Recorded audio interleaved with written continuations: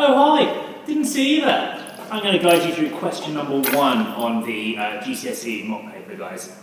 So on question number 1, you can see here it says, define acceleration. The really common mistake people were making on this question was they were saying rate of change of speed. What you must do when defining acceleration, you must say rate of change of velocity. Okay, and you must use the word velocity here. Okay, second part, so you're moving on from the simple definition. The second part is plotting this graph here, okay? So they give us 3 steps for the graph, and they want us to plot them out one at a time. What I would notice about this question that's quite important is at the bottom down here it says using the space below for any calculations. It's really important you actually do use that space for your calculations because there will be working marks awarded for that. Right, so to answer this question, it's telling me from time 0 to time 15, there is a constant acceleration, okay, that means a straight line, to a speed of 28 meters per second. So what I'm going to do is I'm going to mark those points on my graph. So it starts there, and then at 15 seconds, it moves up to a speed of 28. So I'm just going to find that on my graph. It's a little bit difficult on the screen. I think 1, 2, 3, 4, 5. I think it is. Yeah. Okay. And then from 15 to 32 is a constant speed, so that'll be shown by a straight horizontal line until 32 seconds. So again, at 32 seconds, I'm going to have a straight horizontal line to there, so I'm going to mark that on as well.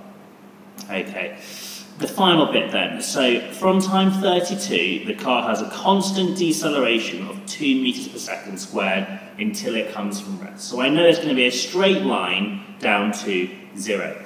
But I don't know at what time it is going to reach 0 meters per second. So I need to work that out. And to do that, I'm going to use the equation acceleration equals change in velocity, v minus u, over time. Okay, so here I've got an acceleration of 2. Okay, I've got a starting velocity of 0. Okay, I've got an initial velocity of 28, and I've got a time, I don't know. I should say this is a deceleration, so this should actually be minus 2 here. If I rearrange that for t, time, I will get time equals 28 divided by 2, which equals 14 seconds. Okay, so there was a working mark here for using this equation, and there was a working mark for working out. It took 14 seconds to slow down. Okay, so 14 seconds, so from 32, it takes 14 seconds to get to 0. So 32 plus 14 is 46. Okay, so at 46 seconds, it's going to reach 0. And now it's just a case of filling in the graph. So I've got a straight line up to here. Okay, obviously you draw that with a ruler, a straight horizontal line across, and then finally a diagonal line coming down like that. Obviously when you're doing this, you should definitely use a ruler. I can't quite use a ruler on the laptop there. Okay, so final part of this question, they added in some circular motion.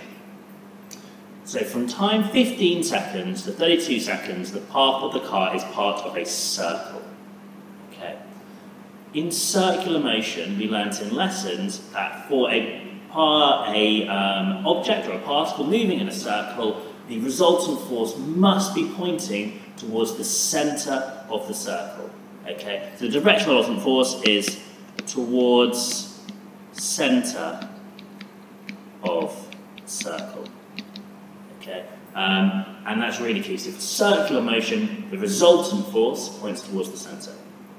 What happens towards to the velocity? And here's the trick I'm going to catch you out with here. Okay, if we look back at that graph earlier, we saw from 15 to 32, it's travelling at a constant speed. Okay. However, that does not mean it's travelling at a constant velocity, because velocity is a vector and therefore has size and direction. And if something's moving in a circle, it is changing direction. So the key thing is here, the velocity was changing because its direction was changing, and they wanted you to say direction changing here. So the velocity, and velocity of the car, it is changing direction. Okay, and that's what's going to get you full marks on question number 1. Okay guys, now for question number 2 on the GCSE paper. Okay, here we have, a force is used to move an object from the Earth's surface to a greater height. Explain why the GPE increases. The easiest way to answer this, and the way most people answered this, was using the equation for GPE. So the equation for GPE is GP, E equals mg. H. Okay, and from that equation, we can see very clearly why the GPE increases if you increase the height. If I increase the height of an object, the mass and the gravitational field won't change, but the height will increase, which means my GPE will increase as well. Okay, so I'd write down the equation, and I'd write, as height increases, GPE increases. That's not actually what the exam board were looking for from this question, although it was a perfectly legitimate way of answering the question. They were looking for this idea that if you are moving an object up, you are acting against its weight, okay? And if you're moving an object against a force, there is going to be work done, because work done is force times distance, okay? So why its GPE increases is because there is work done, or energy transfers, on the object due to its weight as you move it up. Okay, but both are perfectly legitimate ways of answering it. Okay, part B. We're now going to use this equation we've just written down. Okay, so first thing you're going to do when you're answering a calculation equation is you must write the equation down. So I'm going to write down GPE equals mgh. And there is a mark for just doing that. And people made a silly mistake later on in this question and lost all the marks. But if you'd written down that equation there, you were guaranteed one of those marks. Okay, so I need to work out the total increase in gravitational potential energy. So I've got to work out what I've got in this question.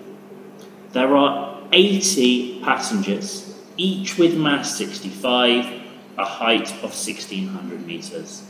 Okay, so there's 80 people weighing 65. So the total mass is going to be 80 times 65. Okay, the G here for gravitational field strength, you should know, is always 10 on Earth. A nice easy number to remember. Times 10, and times the height is 1,600.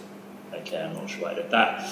I'm going to equals on that, okay, and that comes to, off the top of my head, 8.3 times 10 to the 7, okay. I put that in standard form just to make it easier, and I've rounded it to 2 significant figures. You should always be leaving your answer to 2 or 3 significant figures. Don't write out the whole number, okay. However, I will have not got 2 marks on this question yet because I've forgotten one very important thing, which is the units, okay? And the unit of energy, of every single form of energy, is joules, capital J, okay? Now I've got full marks on that question. So moving on to the last part of this question, and this was the tricky part, okay? An engine of the train has power 1,500 kilowatts. You've got to make sure you spot that on the unit. It's a kilowatt, not a normal watt. The time taken to reach the top of the mountain is 30 minutes. It's another thing I've got to spot. It's in minutes, not seconds. Okay. Calculate the efficiency raising the 80 passengers to the top of the mountain. Okay, it's a calculation question. The first thing I must do is write down the relevant equations. I'm trying to find efficiency. So efficiency, which I'm going to call E here, equals, and there are 2 equations for efficiency you learn, okay? It's useful, energy output,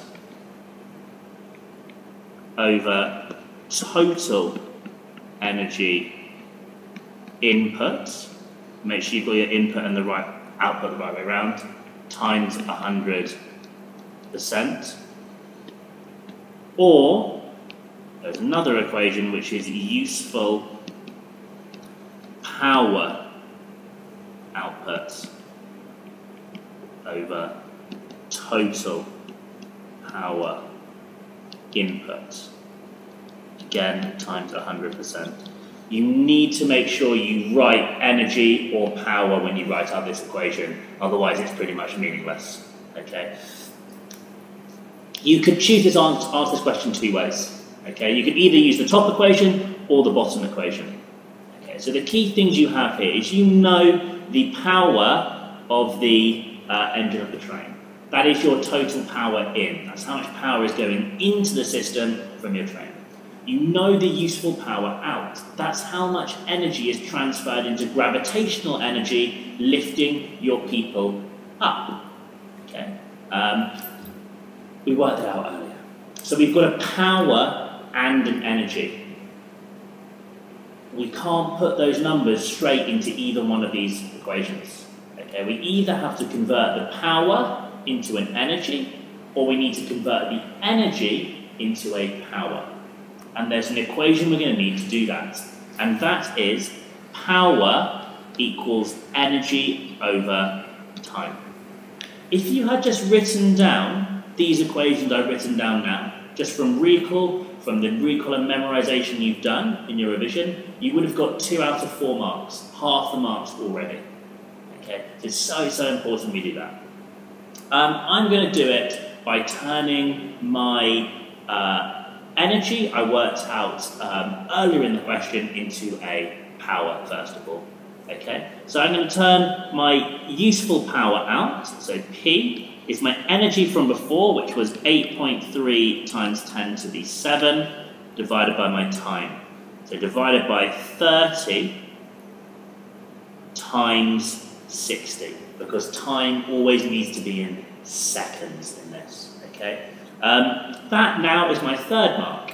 Okay, turning that into a power. Okay, and if I turn that into a power, then I just need to put that power and my total power in to find the efficiency. So the efficiency will be this number I work out here, divided by my total power in, which is 1500 kilowatts, so times 10 to the 3. And if you times that by 100% to the end, and if you do that, you will get 3.1%. Okay. The other way you could have done this was to turn the power back into an energy. So I'll just show you that way super quickly. If I can eraser and just get rid of all of this. Okay.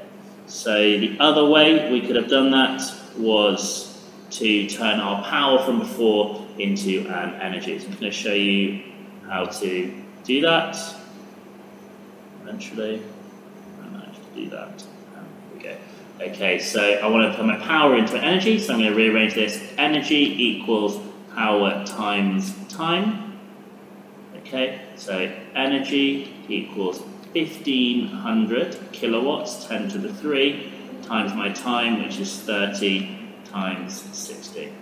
Okay, that would give me an energy of 2.7 times 10 to the 9 joules. Okay, so that's my total energy in from this train engine.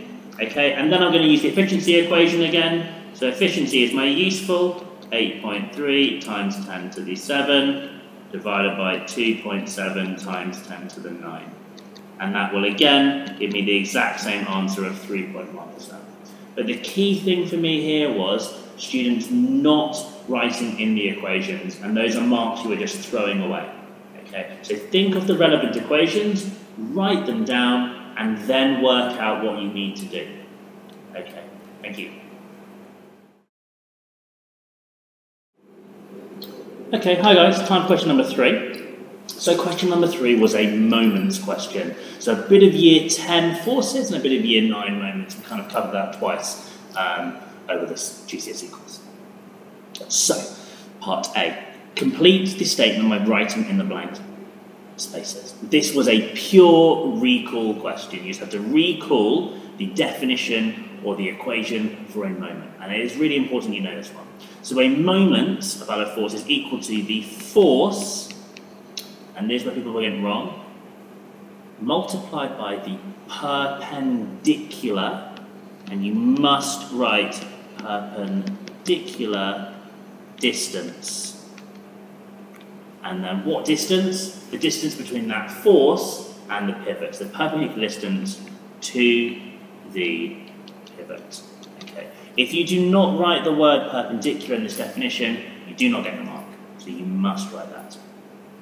Okay. We've then got a diagram of our rods. We'll come back to that in a minute. But the key bit on part I is state the name given to the point at which the weight of the rod acts. This is again a recall question, and this point is the centre of mass or centre of gravity. Okay, so again, the point at which the weight of an object acts is its centre, the centre of its mass. Okay, or we sometimes call that the centre of gravity. Both words are absolutely fine in this context. Calculate the mass of the rod. Again, this is a nice simple equation you should have learnt. So weight equals mass times gravitational field strength. So if you've got something's weight in newtons here, 160 newtons, okay, and it says it in the question here, weight 160 newtons, okay. If I want to convert newtons into kilograms, all I need to do is mass equals weight divided by gravity. So from newtons to kilograms, you actually just divide by 10. So 160 divided by 10 is 16. Be careful here, you must remember to put a unit on that or your answer is meaningless. Okay, it could be 16 bananas, 16 grams, 16 coulombs, 16 elephants. Without a unit, that 16 doesn't mean anything. Okay, so you need to have 16 there. Final part. First thing I'm spotting here is this is 4 marks. Okay, I'm going to need 4 points in this to get that. It's also 1, 2, 3, 4, 5, 6 lines long. If you're not using that space, you're not going to be getting the 4 marks. Okay, so let's have a look here. The rod is in equilibrium. Using data, explain why. That means they want me to use some numbers in my explanation. Okay, equilibrium. We've learned the conditions for equilibrium in class, and there are 2 conditions for equilibrium. The first is that the resultant force on an object is 0. Okay. The second condition for equilibrium, okay, is the sum of the clockwise moments. That's anti-clockwise. I'm just abbreviating this to make it quicker. You should be writing this out full when you're doing this. Sum of the anti-clockwise moments equals the sum of the clockwise moments. Okay, those are the 2 conditions for equilibrium. So the resultant force is 0, means it's not moving up, down, left, right. The sum of the moments equaling each other means it's not spinning. So an object's in equilibrium if it's not accelerating in any way. Okay, there's no accelerating up and down, left, right, and it's not starting to spin faster or slower. Okay, those are our 2 conditions. If you wrote those down, 2 marks. But they've asked us to use data to explain why. So I'm going to jump back to the first part of the question. The resultant force. Well, to find the resultant force, I need to look at all the forces on the object. And there are 1, 2, 3 forces on that object. Okay, but I can see the resultant force is going to be 0. So I've got the total upwards force is 80 plus 80. Okay, and the total downwards force is 160. So I can see the total upwards force is 160 newtons, the total downwards force is 160 newtons. Okay, so I've got upwards force equals 80 plus 80, which equals 160 newtons, which is equal to the total downwards force. Sorry, it's difficult writing on the iPad. The total downwards force. Okay, the next condition I wrote about earlier was the sum of the anti-clockwise moments equals the sum of the clockwise moments. So going back to here, okay, it is very obvious this object is not going to be starting to spin, okay, because I can see this 80 Newton force and this 80 Newton force are equal, and they're also equal in distance from the centre of the rod. It's not going to spin. So with moments, when you're working out moments, you have to pick a pivot point, okay? You can pick the pivot to be wherever you like on the object. It genuinely doesn't matter, okay? But you want to pick it somewhere that's going to make your life easy. And the easiest place to pick my pivot point is here. Because if I pick my pivot in the middle of the rod, I can ignore this 160 Newton force because it won't be making it spin about that pivot. Okay? And if I pick my pivot point to be here, I can see the clockwise, the clockwise moment there is equal to 80 times the distance, which is half the distance of the rod, which is 1.2. And I can see the anti-clockwise moment from this 80 Newton force is going to be equal to 80 times the distance, which is 1.2. Okay, so jumping back to here, the last thing I need is my moments, which is clockwise. I can't draw. Anti-clockwise moment equals 80 times 1.2, and that equals my clockwise moment, which is 80 times 1.2 as well. Okay, so that's the data I'm showing. It's the total anti-clockwise and the total clockwise. Okay, and this is when my pivot is at the center of the rod. Okay, so when pivot is at the center of the rod, my clockwise and anti-clockwise are equal. And I'm using data to show that in both these cases, and I've got my two conditions there, and that will get me full marks on this question. Okay, time for question number 4. Question number 4 was a year 9 topic, so it's our thermal topics, our heating topics. Question number 4. We've got a copper sheet that's been painted 2 different colours, okay? And I've got 2 hands on either side. The copper sheet is really hot, and I'm trying to feel the temperature difference between both sides. So part 1 is explaining why my hands, or her hands in this example, are not heated by conduction. They were a little bit mean with the mark scheme on this one, okay? What they wanted you to say was that my hands are not touching. Okay, fine, a lot of people said that, but that wasn't enough to get the mark. What they wanted you to say was that in between the copper and her hands is air. Okay, and air is unable to conduct heat, or air is not a conductor of heat. Okay, conduction, because air cannot conduct heat to her hands. Okay. Next part, state and explain which hand gets hotter. So state and explain. Actually, people were really good with stating and explaining it, but I clearly read the question. So state. In this case, it is the left hand. But why is it the left hand? Okay. And that's due to the colour of the left hand. So if there's no conduction taking place, okay, the way heat's getting to our hand is either convection or radiation. Okay. And in this case, it's going to be radiation I'm going to be talking about. Because that's the difference between each side is their colour, and colour is what affects radiation. Okay. So the matte black side and the polished side. So you should have remembered, okay, from your revision and from year 9, or maybe if you recapped it this year, okay, matte black is the best absorber but also the best emitter of heat. Okay, it's the best colour at giving out heat as well as absorbing it. And in this case, it is the copper that is hot and our hands that are feeling it. So the thing that matters is what is a better emitter or radiator of heat.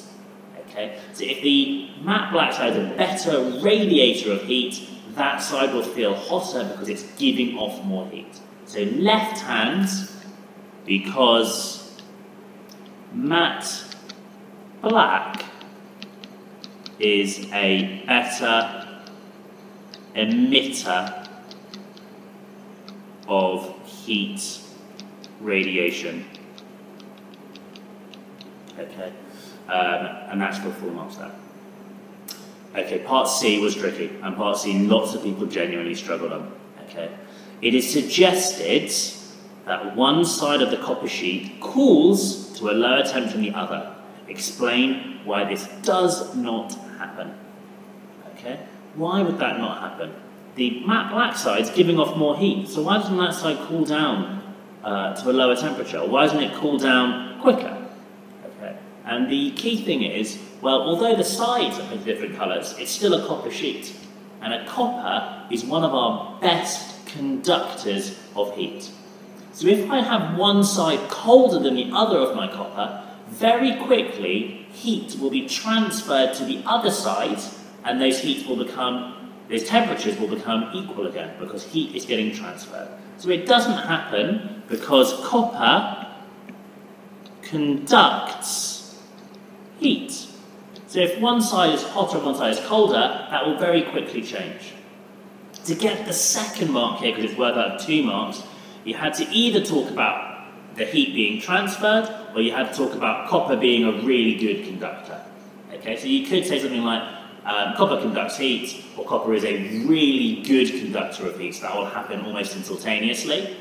What I think is probably the better way of answering this is say copper conducts heat, okay, so heat will be transferred to the cooler side, okay, preventing it getting any colder than the warmer side. Okay, and that there will get you all 5 marks on this question.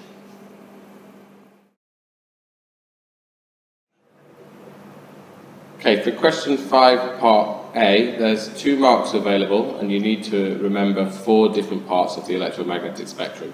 So part A in this section is infrared. Part B is ultraviolet.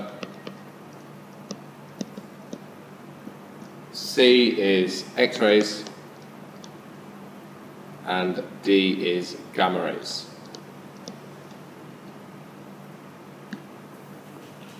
If you can't remember what the different sections of the electromagnetic spectrum are, there is a very annoying song that you can find on YouTube that can help you to memorise that. Okay, question 5b part 1 is asking us to calculate the angle of diffraction in the glass at S, so at this point here. Now it tells us a couple of things. It tells us the angle of incidence is 35 degrees, and it tells us that the refractive index for a glass or red light is 1.5. Okay, so we need to remember for this question that n is equal to sine I over sine r. So it's the ratio between the angle of incidence and the angle of refraction. So what we're looking for is angle of refraction. So we're going to have to rearrange that to get the angle of refraction. So if we have a look at rearranging that, we'll get that sine r is equal to sine I over n. And then if we plug in the values, we know that sine of the angle of incidence, which is 35 divided by 1.5, plug that into a calculator, we get that sine 35 over 1.5 is equal to 0.38. Now I don't need to write full values on my calculator. What I then need to do, because this is sine R is equal to 0.38, but I just want R. So what I need to then do is the inverse sine of this value. So the inverse sine of 0.38, which gives me 22.5 degrees. Okay. For the next point, 6b, so 5b part 2, it's asking us to draw on the diagram the refracted ray at face xy and the ray emerging from the face xz of the prism. Okay, so let's break down what it's asking us to do. I'm going to clear this off the screen. Let's get rid of all of that. Okay, so this one, we need to draw the ray as it comes in from here, so from xy, how it goes through, and then how it comes out of this side here, which is xz. So we know it comes out over here. Okay, so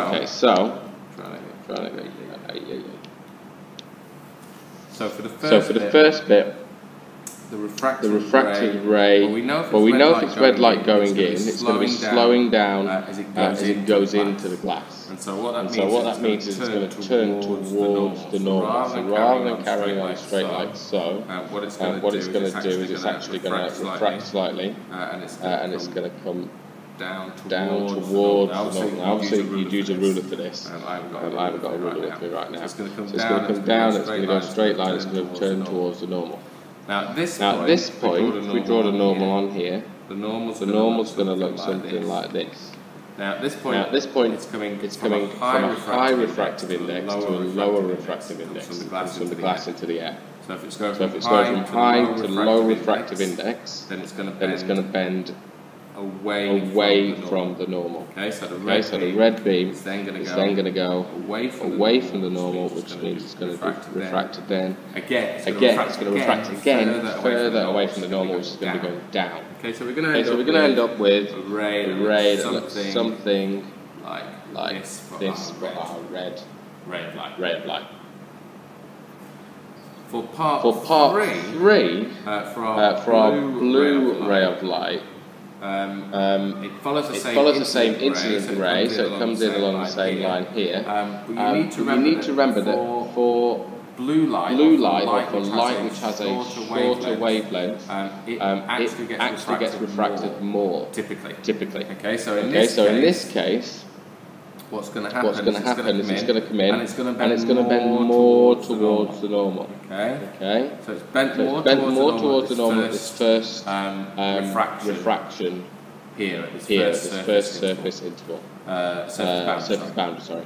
And then again, as it comes out the other side, if I just draw that normal on, you can see what should happen is it should again refract further or more than the red. So you should end up with something like this. Now to get the 2 marks for this question, you need to have the blue beam going under the red inside the prism, and you need to have it diverging. What that means is it's getting further away from the red outside the other side. So you can see those two lines are heading away from each other, so that they're not going to touch each other, they're not going to cross, they're going to continue to head further away from each other. So that's how you get the 2 marks for this point. You have to have it below the red, and it has to come out the other side, heading away from the red as well. Now, a lot of people in this question, their first mistake was getting this second angle, and some of you had it going up like that. Okay, so you need to remember if it's going from high to low refractive index, it bends away from the normal. So the angle of refraction is greater than the angle of incidence. Hi guys, I'm going to go through question 6 with you now. For the first one, you were asked to plot a graph, and it says, do not draw a line of best fit through points yet. If you look at this graph, you can see that each square is worth 20 millimetres. So that means that one small square is equal to 2 millimetres. Just be careful with that. A weirdly high number of you forgot to notice that it's got a 0, 0 point here. So the first thing you need to do is put a mark through 0, 0, then 1 and 21, which will be halfway through, 2 and 40, 3 and 51, 4 and 82, and 5 and 103, which will be about there. Don't draw a line of best fit yet. It says, a student appears to have an error in recording their results. Which one has the error? Look at it, they're all lying in a perfectly nice, beautiful, straight line, apart from this one. So you need to identify that as the 3 Newton one. Quite a lot of you just wrote 3, but that's not good enough because we need to know exactly which result we're talking about. If you wrote 3, I don't know if you mean the 3 Newton one or the third result. So you do need to actually make it really, really clear what you're talking about. And then state and explain whether this obeys Hooke's law. So the state, the answer is yes, but you only get the yes mark if your reason is correct. So the reason is yes, as the line of best fit. I'm just writing LOBF to simplify it, but you in the real thing need to write line of best fit in words, is straight. That's enough to get the marks, but you might also want to add to that the fact that it's straight indicates that force is directly proportional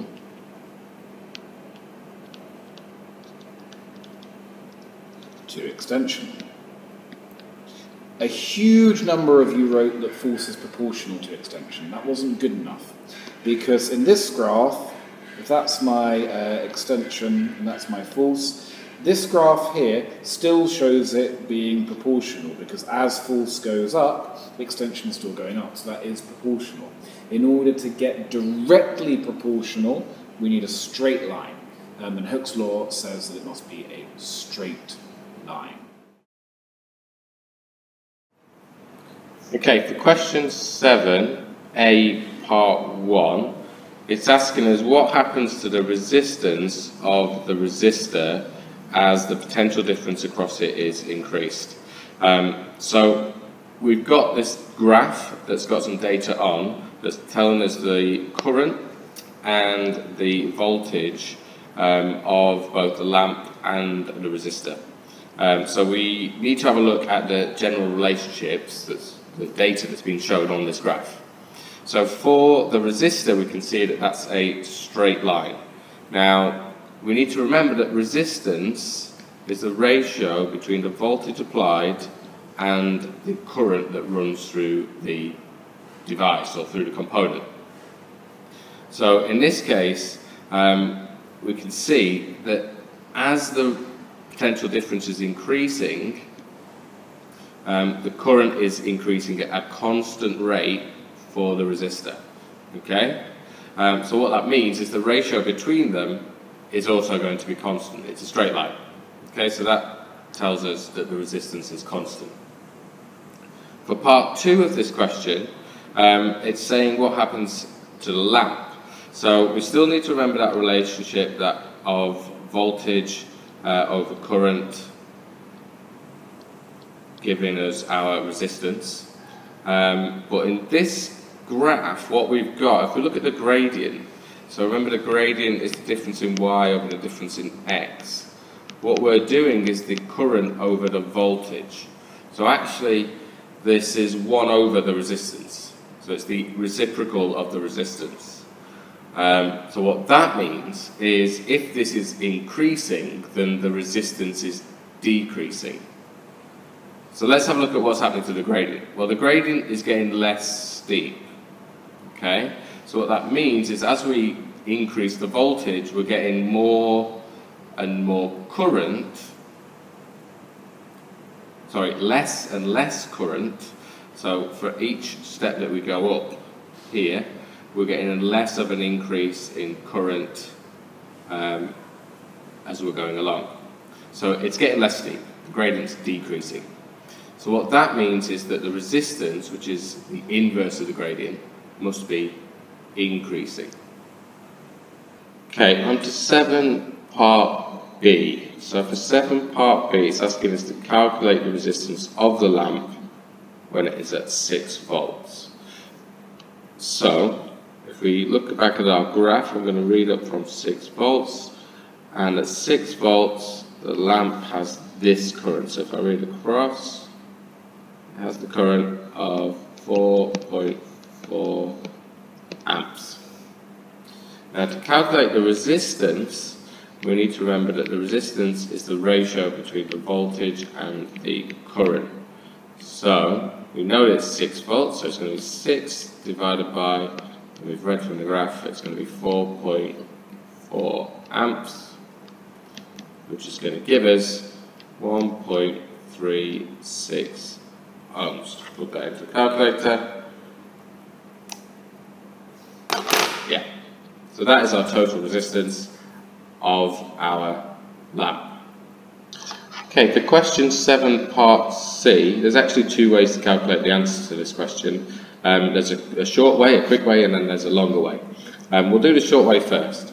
So the shorter way requires us to remember that in a parallel circuit that's connected to a 6 volt supply, both the components, so the lamp and the resistor, are both going to get 6 volts across them.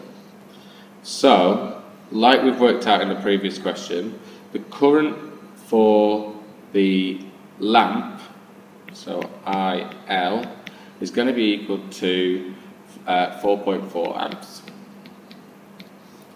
Now if we read on the graph again, we can work out for 6 volts what the current through the resistor is going to be. So if we read up, along 6, and across, we see that it's exactly, so R is going to be exactly 4.0 amps, and so our total current is going to be the current through one of the loops, which is through the resistor, plus the current through the second loop, which is through the lamp, so the resistor and the lamp, which gives us the total, which is 4 plus 4.4, which is 8.4 amps. So that's the short way of doing this. The longer hand way of doing this is to work out the equivalent resistance of those 2 components being in parallel, and then work out what the current will be as 6 volt is applied to that equivalent resistor. So to do that, we need to first work out the resistance of each component. Now, fortunately, we've already worked out the resistance of the lamp. So the resistance of the lamp is actually 1.36 ohms, if we've just worked it out. RL equals 1.36 ohms. Now, the resistance of the resistor we need to work out. So, let me just switch the colour to green. So R, we know that it's going to get 6 volts, so it's going to be 6 divided by, and the current through it is 4. So 6 divided by 4 is 1.5. Let me use a calculator. Okay, so we've got our 2 resistances. So now we need to find the equivalent resistance. So when resistors are in parallel, the equivalent resistors equation becomes this. So let me just change my colour again. So 1 over RT is 1 over RL in this case, plus 1 over RR. So we need to remember that equation. So if I plug those values in, we get 1 over 1.36 plus 1 over 1.5, which gives us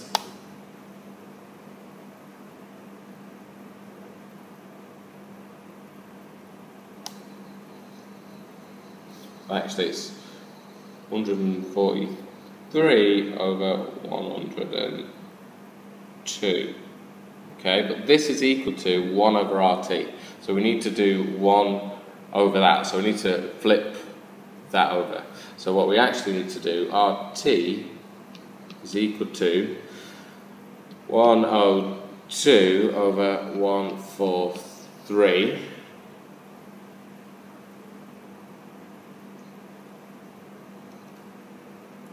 which is equal to, so RT, I'm going to write it here, RT is equal to 0.71 ohms. So then we can work out the current, so if R equals V over I, then I is equal to V over R. So we know that it's 6 volts, we know that the equivalent resistance, so RT is going to be 0.71. So 6 divided by 0.71 gives us 8.45, which actually, from the mark scheme, it's detailed on the mark scheme, but it's actually wrong. It should be, that would be 8.5, but actually it's the same if we round it weirdly, like see how you have that. Okay. Okay, for question 7, part D, we are told that the lamp and the resistor are connected in series to another power supply and the current is 4 amps. Calculate the total potential difference across the lamp and the resistor. Okay, so there's 2 ways again that we can work out this from the mark scheme. The first way is using the graph. So this is the quicker way. Let's do this one first. So if we look at 4 amps, so 4 amps on the graph, we can see that, now if you have to look very carefully, and you have to be accurate to about half a small square, but you can see that the potential difference for the lamp at a current of 4 amps is equal to about 4.9 volts. Now, if we do the same current, so 4 amps, and we find what the potential difference of the resistor is, we find that that's, oh, a bit squiggly, but there you go. We find that that's 6 volts. So, in a series circuit, the potential across each component adds up to the total potential of the circuit. So, we've got 6 volts from the resistor. We've also got 4.9 volts, which is equal to our voltage of our lamp. So then, sum of that is 10.9 volts. So that's the total voltage. The second way of doing this is then to have a look at calculating the equivalent resistance of those 2 components and then working out the total current from the total resistance. So let's have a go at that. Now, taking the same readings off the graph, to work out the resistance of the lamp, we do the voltage divided by the current, so we get 4.9 divided by 4, which is equal to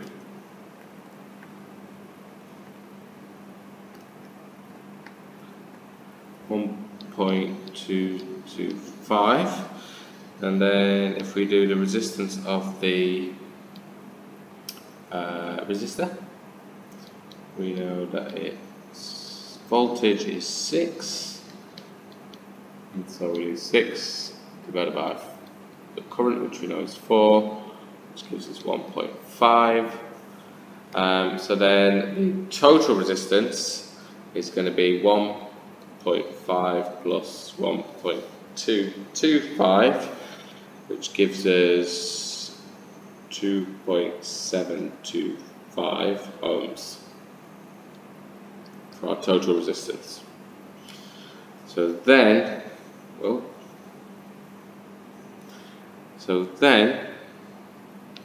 switch back to this colour.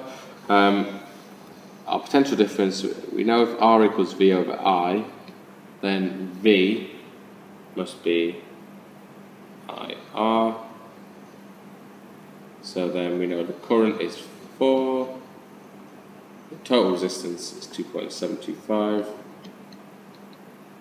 And so what we end up with is V is equal to 10.9 volts, same as before.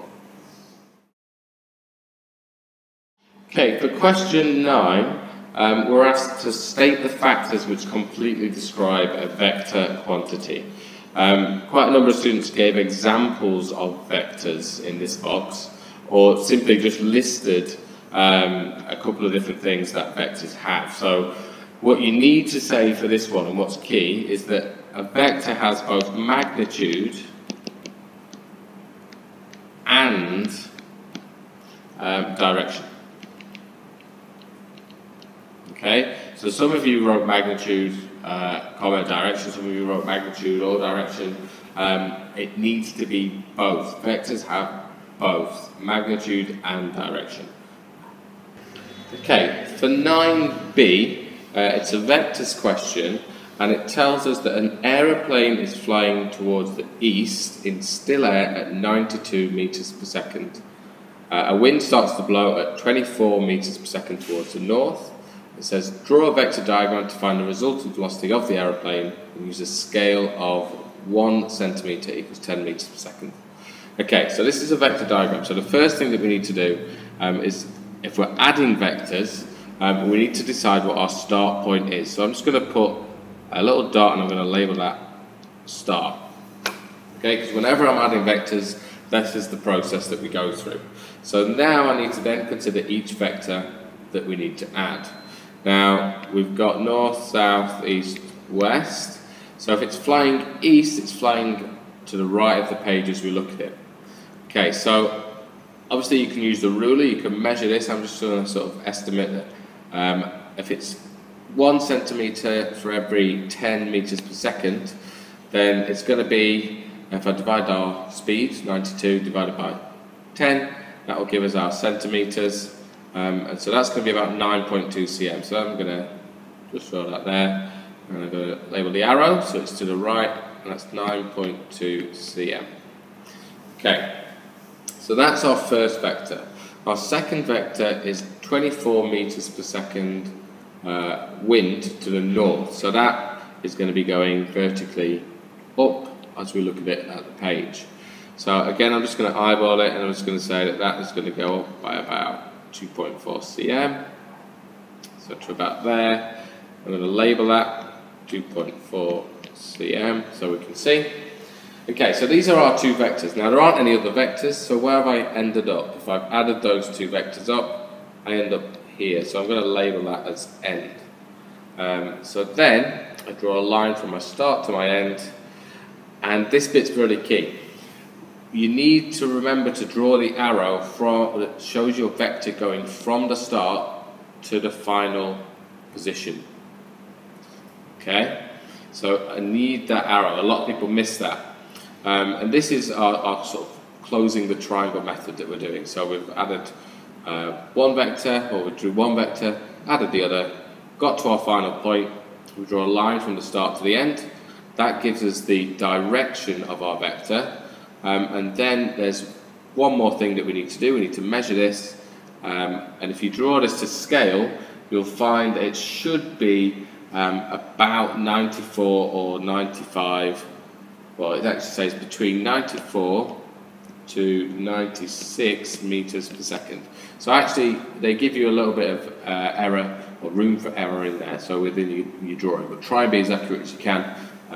And you should be able to get that length. So our resultant speed is going to be 90, I'm going to say 95, so I'm going to go in the middle, 95 meters per second. And then it says angle between the resultant and the easterly direction. So remember, this is a vector diagram. We need both the magnitude, which we've just figured out, and the direction. So it's saying from east. So again, if we think about our north, south, east, west. Now on this page, east is going horizontally to the right, okay? And so the angle that we need between this line, use a different colour, it's between this line, that colour, and this line. So it's this angle that we need. So again, if we draw that to scale, we'll just use a protractor. and we should measure, and we've got a range again for this, between 13.5 to 15.5 degrees. And so that, I'm going to say, is about 14 degrees. Now you can actually do this by calculation.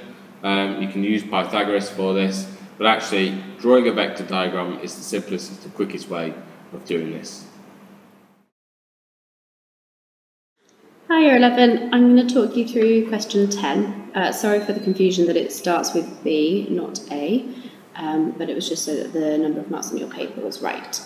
So, figure 10.1 shows a circuit with a 1.2 kilo ohm resistor and a thermistor in series. There is no current in the voltmeter. And it says calculate the voltmeter reading when the resistance of the thermistor is 3.6 kilo ohms. So the first thing I would be doing is to label up your thermistor on the diagram so that you can see. So I'd be putting 3.6 kilo ohms here. Now what you should see is that you've got a fixed resistor and a thermistor in series with each other, connected up to a 9 volt source, and your voltmeter is over the top of your thermistor. So you should initially be looking at that and thinking, well, that is a potential divider circuit, so I'm interested in using my potential divider equation.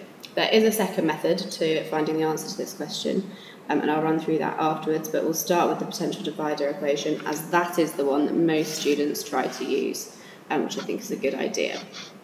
So we know that for a potential divider, we have V out is equal to V in multiplied by R1 over R1 plus R2.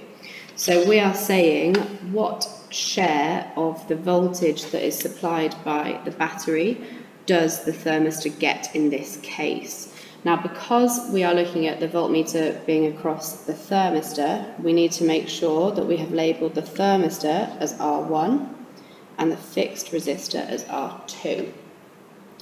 A few students got that the wrong way round, which meant they didn't get the right answer. Now, V in is the supply voltage. So I know that I have V out must be equal to 9 multiplied by R1 over R1 plus R2. Now, they're both in kilo ohms, and because it's a ratio, I can just ignore that for now. So I could write 1.2 times 10 to the 3 and 3.6 times 10 to the 3, but I'm not going to bother. I can just say 3.6 over the sum of 3.6 plus 1.2. Now, some people didn't use the potential divider equation, but did add the 3.6 and the 1.2 and got 4.8 kilo ohms as the total resistance in the circuit. And if you did that, you did get 1 mark. So I can say that that is equal to 9 times 3.6 over 4.8, and it is as simple as that, and then that should have worked out to 6.75 volts. A couple of things. Some people were plugging in the wrong numbers and getting values greater than 9. There should be a big moment where you realise, well, I must have gone wrong, because the number cannot be greater than 9, because the thermistor cannot take voltage that is higher than the supply voltage, in which case you should stop and think carefully. So that's the first method that you could have used. Pretty straightforward. Then you could have done it a different way. You could have looked at the current in the circuit and calculated from V equals IR. So I'm just going to change colour pen quickly and show you that method in case you did it that way. So we know we want to know what the voltmeter reading is when the thermistor has a resistance of 3.6 kilo ohms. If we do it by looking at current as well, for our second method, we still want to find the total resistance in the circuit, so we still want to add up the 3.6 and the 1.2. So our total for the circuit is going to be 3.6 plus 1.2, as it was before, is 4.8 kilo ohms. And I have my equation, V equals IR. Now I could do that for the total circuit, and I could say I is equal to V over R by rearranging that equation, and I would then plug 9 over 4.8.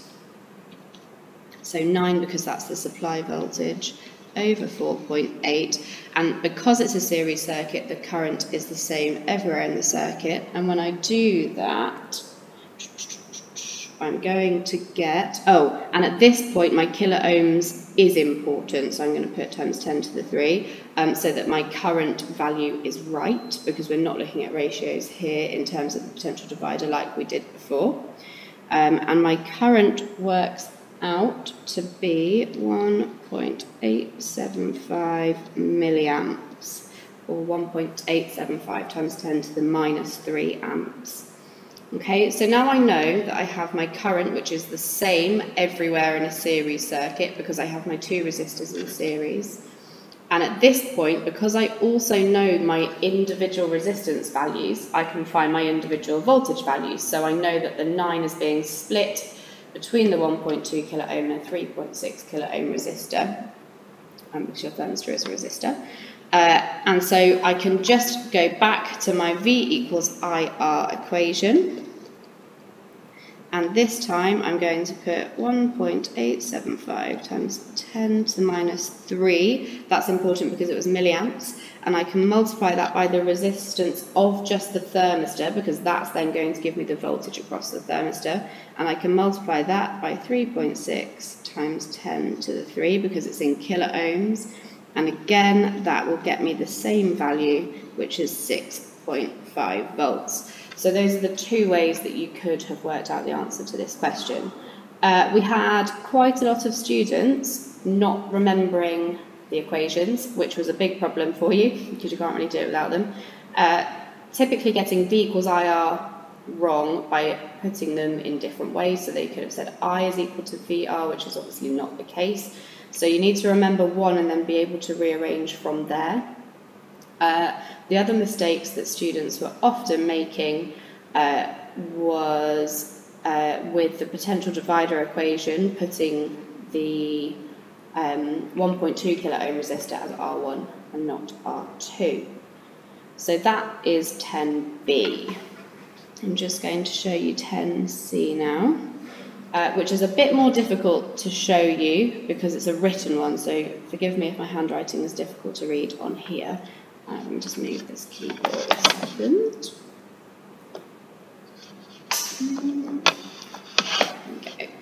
So, it says, figure 10.2 shows a fire alarm circuit. The circuit is designed to close switch S and ring bell B if there is a fire. Explain the operation of this circuit. So with an explain question, it's always quite tricky because you have to basically say what you see and what the physics is behind it that explains why you see it. The first thing that people typically got wrong on this question was that they looked at the circuit that contained the switch and the buzzer, and we're describing that that needs to close for the buzzer to open, when really the question is focusing on how the thermistor responds to a fire and gets the switch to close. So the first thing to think about, which most people did, most people got this first mark, they needed to think about the fact that if there's a fire, the temperature obviously rises. So we have T goes up in a fire. We have a thermistor, and we know we have a graph that looks something like this. So temperature on your x-axis, resistance on your y-axis, and a shape, something like this, a curve. So we know that as temperature goes up for a thermistor, resistance will go down. That's really important. Quite a few students said that if the temperature goes up, the resistance will go up. That's a fundamental misunderstanding. So we know that in the case of a fire, the resistance of the thermistor goes down. We also know that we have the thermistor and the relay coil in series with each other, and they are each taking a voltage share of the 9 volts. Therefore, if the resistance of the thermistor goes down, the total current in the circuit will go up because the total resistance in the circuit has gone down. So let me just put that in terms of an equation for you. So I know that I is equal to V over R, the voltage divided by the resistance, the current in the series circuit, which is the same everywhere. I know that my voltage supply is fixed at 9, and I know that my R, if the thermistor resistance has gone down, the total resistance has gone down too, and if the R has gone down, then I has gone up. Okay, so the first marking point came from saying that if there's a fire and the temperature goes up, the thermistor resistance goes down. So I'm just going to write that quickly. So in a fire, temperature increases, so the resistance of the thermistor decreases. That would have been one marking point. The second marking point, I'm just going to put it in bullet points so you can see more clearly where they come from, comes from saying the total resistance in the circuit decreases, so the current flowing in the circuit increases. A few people reference voltage, which you can do, but the key here is talking about current. Because we know the relay coil is working as an electromagnet, we want a magnetic field set up. What we're actually interested in is the current flowing, not the voltage. So we can say the current flowing in the circuit increases when the thermistor resistance drops. So from there we can say as the current increases,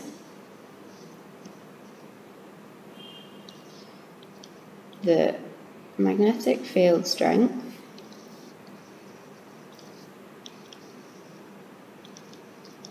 of the relay also increases. Now this is key. Now this was tricky. I think most people lost this mark because if you didn't specifically say the phrase magnetic field in your answer, you wouldn't have got your third mark, and that's where a lot of people lost their mark. So I suppose the thing is, you need to think carefully about the language you're using. We know that the current increases when the resistance of the thermistor drops. That's great. And people then basically said, well, because the current increases, the relay is strong enough to close switch S. And yes, that's technically true, but CIE are looking for very specific physics language, and the key here is that as the current through the relay increases, so does the size of the magnetic field that is being induced. So because of that, they're specifically looking for the phrase magnetic field.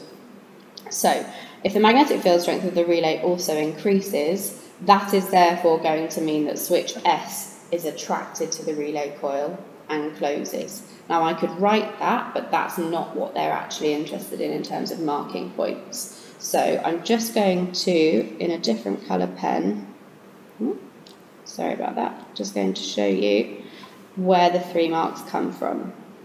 So you say temperature increases, resistance of thermistor decreases. That would have been 1. Okay, sorry for my very wonky lines there. Then, talking about the current flowing, either increasing or just flowing in the first place. So if we had no current to start with, it would have been fine to say, so therefore a current flows. That would have been 2. And then the third marking point comes from explicitly saying the phrase magnetic field, obviously therefore increasing and attracting switch S. So that's where those 3 came from. Hi again, so we're on to question 11 now, which is the one about the plane.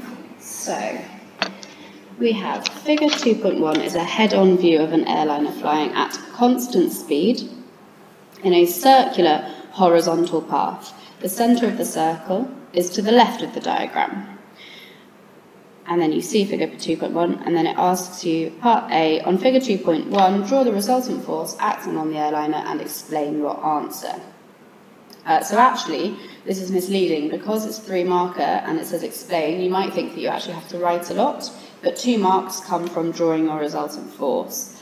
On the whole, this was done okay, but people did lose marks because they weren't being careful. So the key here is to read the question really carefully. So you can see that it says it's flying at constant speed in a circular horizontal path. Now the key word, I think, is horizontal. Now what that means is that we know that the resultant force is going to need to lie horizontally, or otherwise the plane will not be staying horizontal. Okay? If the component of the force is not acting in that horizontal plane, your plane is going to move up or down. And that's not what's happening. It's turning, it's banking left. So we know immediately that I'm looking for a force arrow that is drawn horizontally. I can tell that by eye. I've been quite lenient. An examiner actually might be really very seriously checking it. But you need to make sure, number one, you're using a pencil and a ruler. A lot of you are using pens, so don't do that. And then secondly, that you are showing that it's coming from the plane, okay? It's the resultant force acting on the airliner. Now, I haven't penalised you for this, but lots of you are drawing your arrows all over the place. So I was seeing a lot of things like this. Oh, let me change back to a pen. That might be more helpful. Yeah, so I was seeing lots of things like this, or this, or this. I have given you credit. However, it is the resultant force acting on the airliner. So really what I'm looking for is from it originating from here. Let me just erase those arrows quickly. So, another key point though, actually while we're at it, before I start drawing, is to highlight another word, and that's force.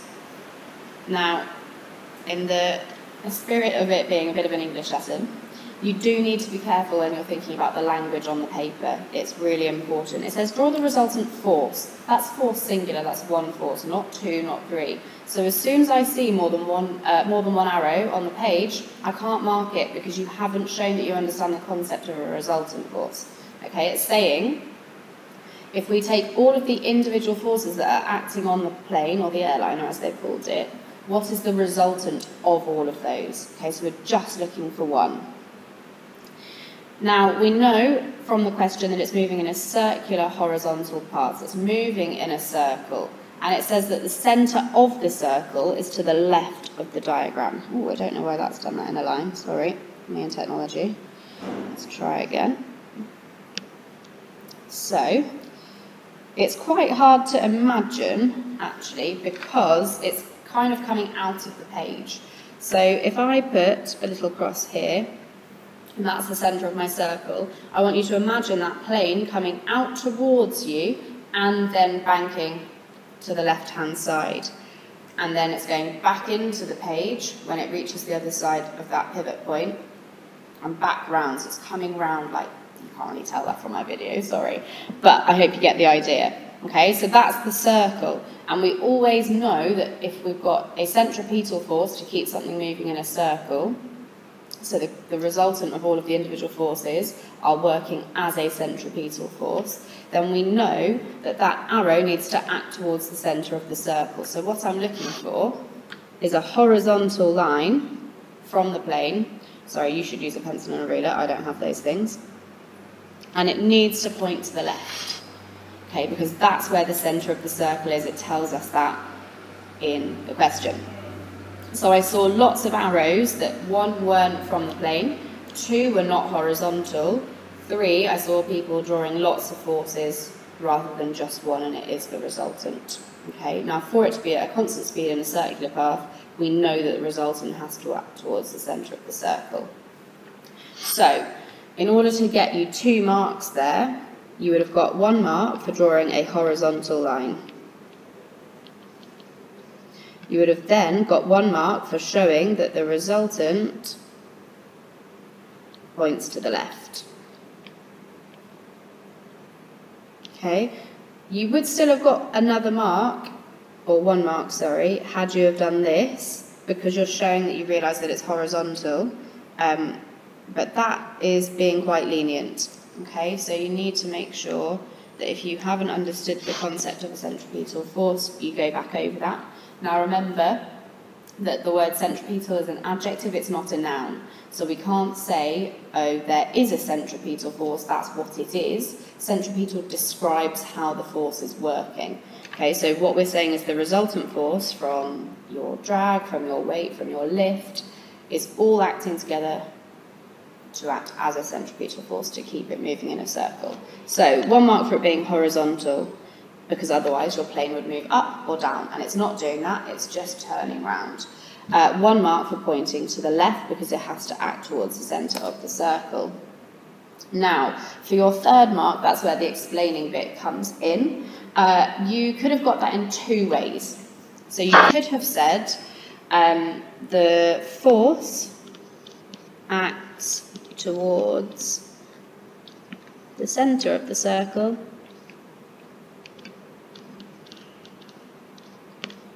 and that would have got you 1 mark.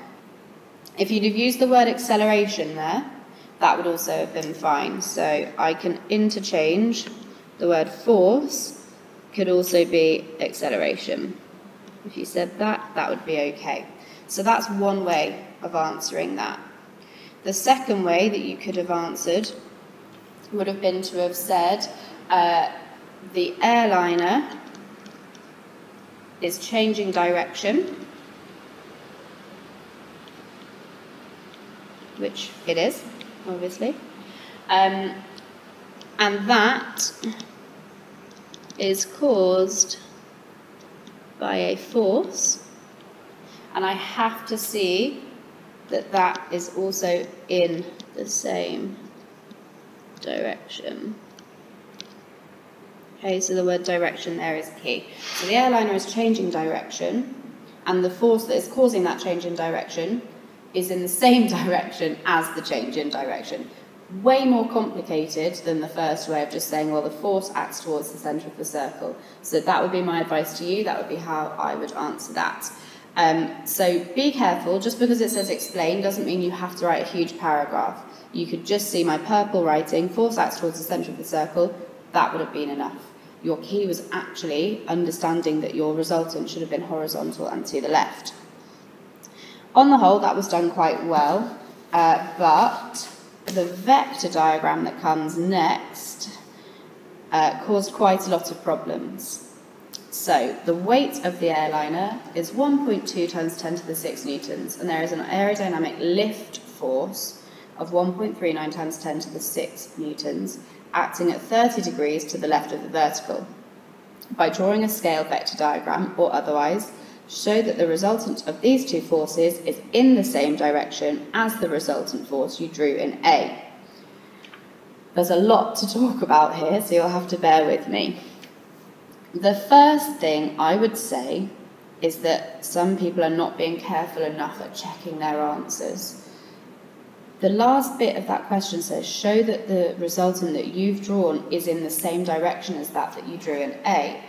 Now, in A, I know my resultant force is acting to the left. That's what I drew. So I know that when I finish my vector diagram, the resultant also needs to be to the left. And there were a lot of students whose resultant that they drew from their vector diagram was in a completely different direction to the resultant that they drew in part A. And that should have told you that you were doing something wrong. So I'm just going to go back to my highlighter to highlight to you the key words in part B. Just check I've got the right colour. So we've got weight. That's the first thing I'm going to highlight because it is a force. There is an aerodynamic lift force is the next one. The numbers are important, but I'm not going to highlight them for now. Acting at 30 degrees to the left of the vertical. Those are my key bits. Now, I go back to a pen so that I can draw you your vector diagram. The first thing I would be thinking is, okay, I need to draw two forces, weight and lift. So I'm going to need a scale. Now, I'm not going to specifically choose one now because lots of you chose different scales and it will be difficult for you to follow if I'm telling you just about one. But what I would say is that weight in our mind acts down on the page, okay, because we're visualizing. So we know that we want to draw a weight vector vertically down. Again, that needs to be with a pencil and a ruler, and this time it has to be a specific length because it has to be to scale. Because they're both forces are times 10 to the 6, I'm just going to ignore it for now. It's easier to deal with just 1.2 and 1.39. And I'm going to say that my weight value I could have drawn as 12 centimetres to represent the 1.2.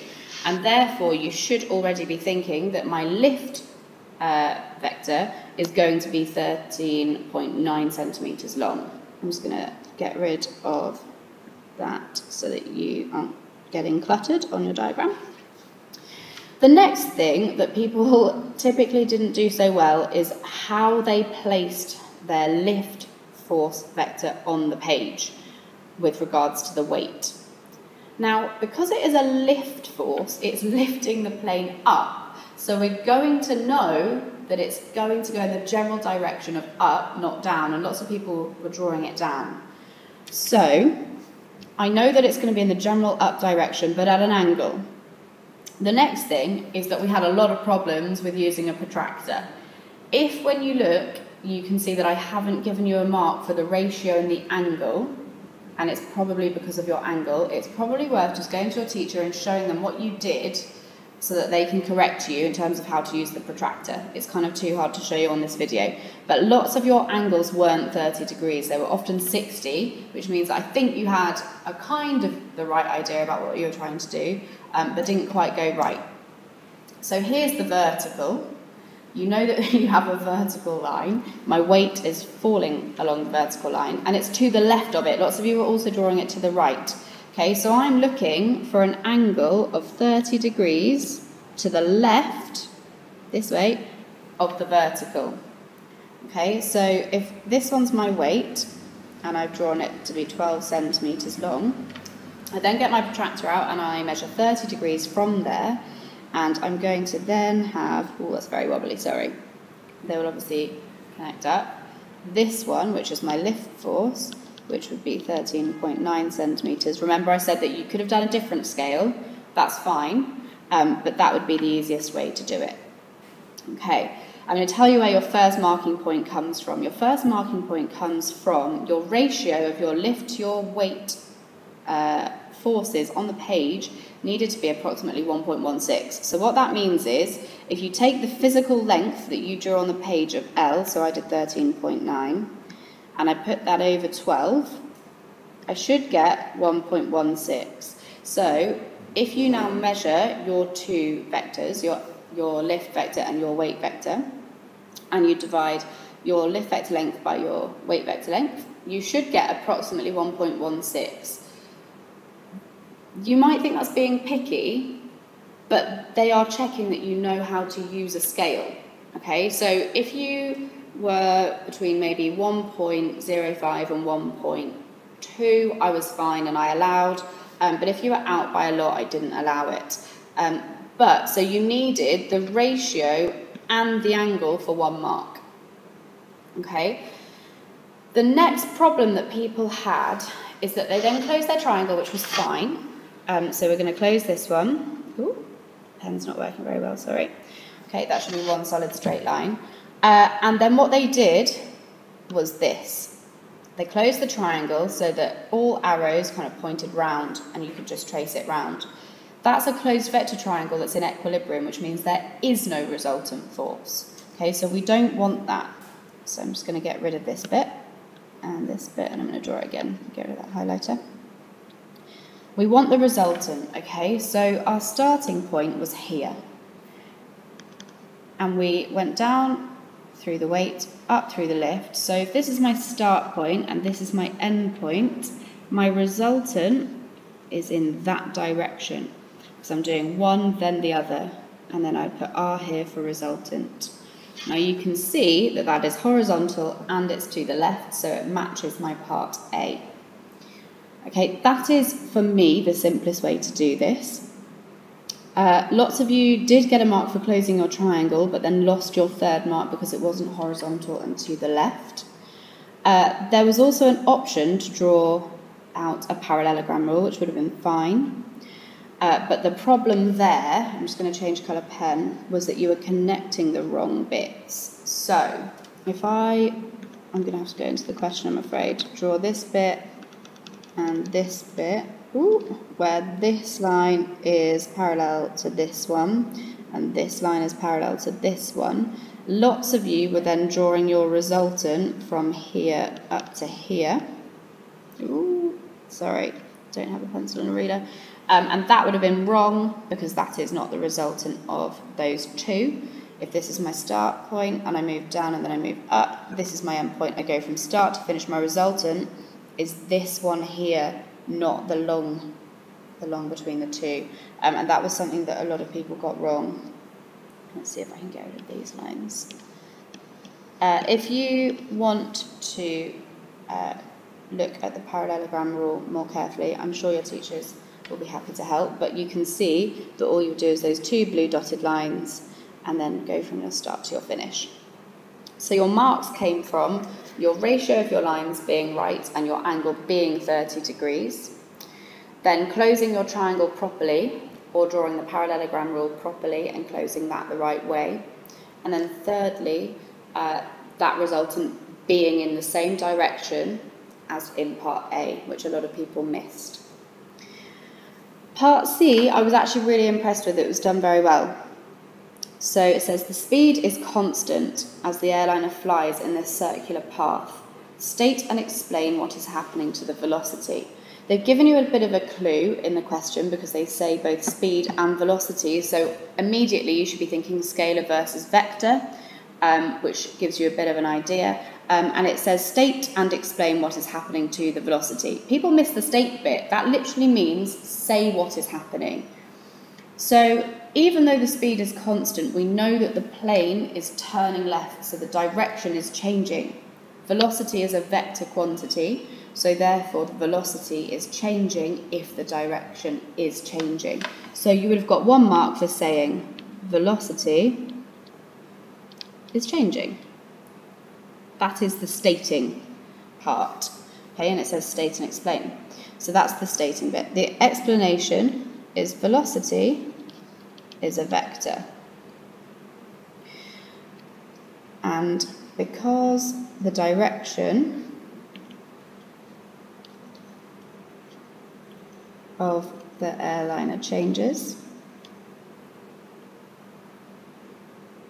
sorry, bad writing, the velocity is also changing. And it is as simple as that.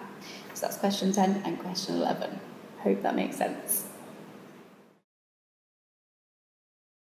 Hi guys, you are so nearly there. We have nearly finished this mock exam. I'm really proud of you guys for sticking with us. Let's see if we can get through the last bit. So, state the law of attraction and repulsion between electrostatic charges. We need the idea that like charges repel, opposite charges attract. It's that simple, that's all you need. Sometimes when people are riding in a car, they get an electric shock from the door handle when they get out of the car, suggest why this happens. So we've got 2 phases here. If you get a shock from something like a car, it's going to be due to static electricity. Now, that's not necessarily immediately obvious unless you already knew it, but what you can do is start thinking about some of the context of the question. So we've already been asked about electrostatic charges, and the next question is all about positively charged rods. So you should be thinking in your head, okay, this question's about static. So part B was asking you how does static cause an electric shock. So the first thing we need to think about is how did the car become charged in the first place?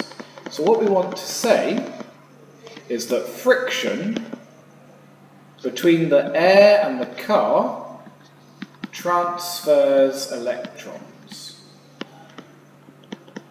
Now in this case, we don't know whether electrons have gone from the car to the air or from the air to the car, because it hasn't told us which way the car has been charged. But we do know it definitely has been charged, so we just need to say that electrons have gone from one of the car or the air to the other one. So that's why the car's been charged. Why is it that when you touch it, you get an electric shock? Well, there's a charge on the car. So when you touch it, that charge is going to try to balance itself out to zero. So if the car is positively charged, the car is going to try and steal electrons from you so that it ends up neutral. If the car is negatively charged, electrons are going to go from the car into you. So what we need to say is when touched, electrons flow, causing a current. And it's that current that is the source of the electron shock. Part C, you get a positive charged rod, you hold it near a metal painted, uncharged tennis ball. Paper tennis ball. It says, describe what happens to the charges on the metal painted tennis ball as the positively charged rod is brought close to it. So I've got all these positive charges stuck on the rod. What's that going to do? Well, the table tennis ball is covered in a metal paint. So electrons, as we know, can move through a metal. So the electrons are going to be attracted to the positively charged rod. The protons that are in the atoms, they're going to stay exactly where they are. So what we end up with is one side of the rod becomes a net negative charge. The side facing the rod becomes net negative because of extra electrons over there. The other side is now missing some electrons, so that side becomes positive. So what we need to say here is electrons move towards the rod. Yeah, they're free to move, so that's what they shall do. You're then asked, why do they attract each other? Well, what we need to say is that opposite charges attract, as we said earlier. And then we need to say that the negative charges are closer to the rod. So the attractive force between the electrons and the positively charged rod is greater than the repulsion from the positive side of the ball and the positive rod. Yeah, so this side over here is attracting, this side over here is repelling, but because this side is closer, it wins and pulls it towards it. Okay, really well done sticking through this. Please remember this video will stay up on YouTube, so you can go back to it whenever you need to during your revision. We have tried to give you as much background physics as we can while keeping this manageable. But remember, if you have any questions, please speak to your teachers during your lessons. Thanks very much for watching.